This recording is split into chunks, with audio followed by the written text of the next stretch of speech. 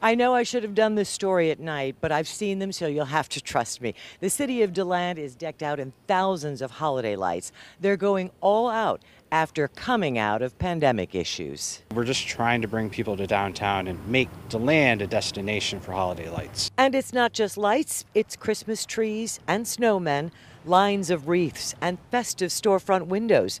City officials, with the help of local businesses, want the city to sparkle this season because last season was a bust. Obviously, people were inside and not really going out, and so we thought, why don't we try and bring something to the city this year? The famous DeLand toy soldiers are out on several downtown intersections, and the holiday spirit here also includes huge, oversized ornaments going up on Georgia Avenue and beyond. It's great to see it happening. Local business owners embrace the idea. City officials got $40,000 in sponsorships to pay for what they are calling Winter Wonder DeLand. We've always wanted to do some stuff for Christmas, bigger and better in DeLand, and after last year with the shutdowns and everything, it's nice to see everything coming together. Really just making DeLand look like a special place and one that people want to visit for the holidays. Most communities canceled holiday parades in 2020 due to the pandemic. Well, this year, they're back on. DeLand's set for Saturday evening, 6 p.m.